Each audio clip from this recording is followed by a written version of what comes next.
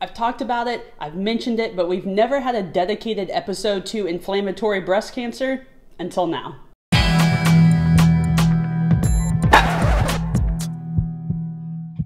So if you've heard my other stories, you know I was pregnant with our second child, and as my pregnancy continued, my left breast began to change. That didn't really freak me out at first because when I was pregnant the first time, my breasts got a little bit bigger as I was anticipating the arrival of our little girl, right? I was going to breastfeed. It all made sense to me. But this was a little early in the pregnancy for my breasts to be getting quite this big, and my left one began to get quite a bit bigger than my right one. So the change in size, it wasn't symmetrical, right? My left breast looked a lot bigger. Like it had trouble fitting in my bra at this point. It was red. And if you look on a lot of websites describing inflammatory breast cancer, they're going to talk about like an orange peel skin look. All right, so if you get really close to an orange, your breast doesn't become orange. But the way the skin dimples in and can even look a little bit shiny has happened with some people. But this is what my skin began to look like. Okay, and it was thick like this. Like the skin itself felt really thick. And it didn't look at all like my other breast anymore. It was super red, really inflamed, all right? It became sore. It hurt to touch. It hurt to put a bra on. It hurt to have anything laying against it. And with the breast getting so much bigger, then like my nipple began to get like kind of enveloped by the breast. And if you're going, wow, I don't see why you wouldn't think that's a problem. Here's the deal. It looks so much like mastitis. Having a misdiagnosis for inflammatory breast cancer is incredibly common.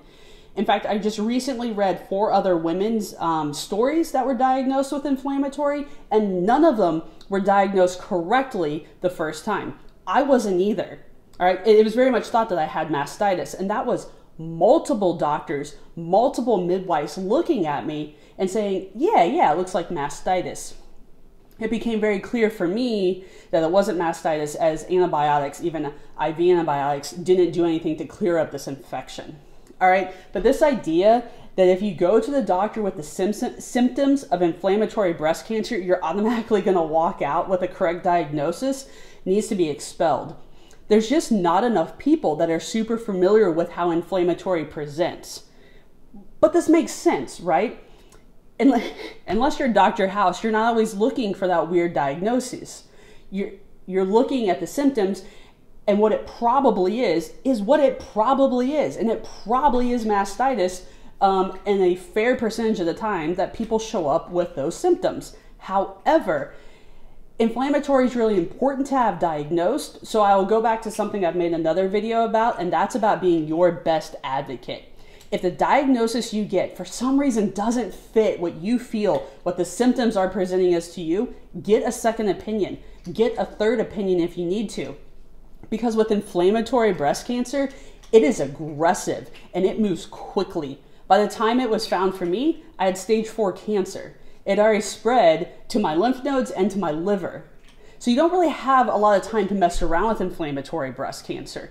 So know the symptoms. If something's weird with your breast, chat with your doctor, do your own research, be smart about the resources that you look at, know how stuff presents, and then go in with a good set of questions that you can ask. Go in well informed, because at the end of the day, this is your life. And if you so happen to wind up with inflammatory breast cancer, you need to move quickly with what you're going to do next. So if your breast looks different, if it's bigger, if you get this orange type skin pattern thing going on, if it's sore, if you have a lump, if something just doesn't seem right, then go get checked out.